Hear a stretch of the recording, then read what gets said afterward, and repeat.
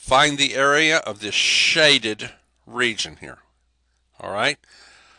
Now let's look at each one of these sides. This side is 22 long.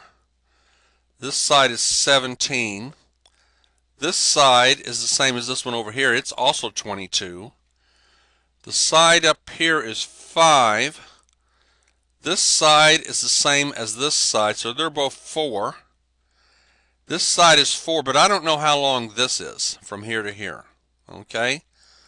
So let's look at this a little bit.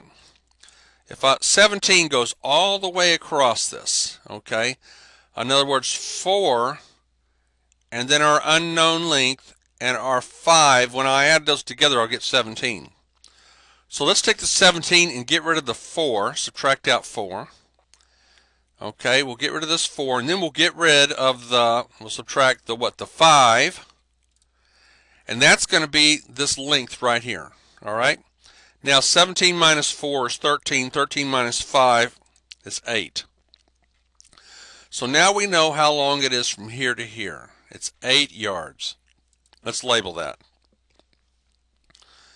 All right. Now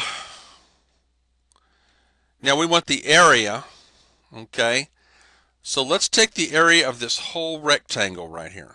Okay. Take the area, not just of the shaded region, but let's do all of it. It's a 22 by 17, isn't it? And then later on, we'll cut out this part of it right here. We'll cut out that part, and then we'll have the area of the shaded region. Okay. So we start off with all of it. Okay. So we'll have 22 times 17, and then we'll cut out this part of it right here. We'll cut out that.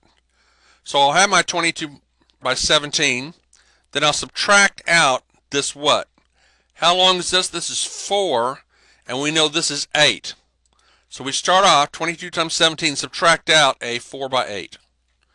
So we're getting 374 yards for these two, minus 4 times 8 for the area of the shaded region now will be 32 from 374 will be 342 square yards.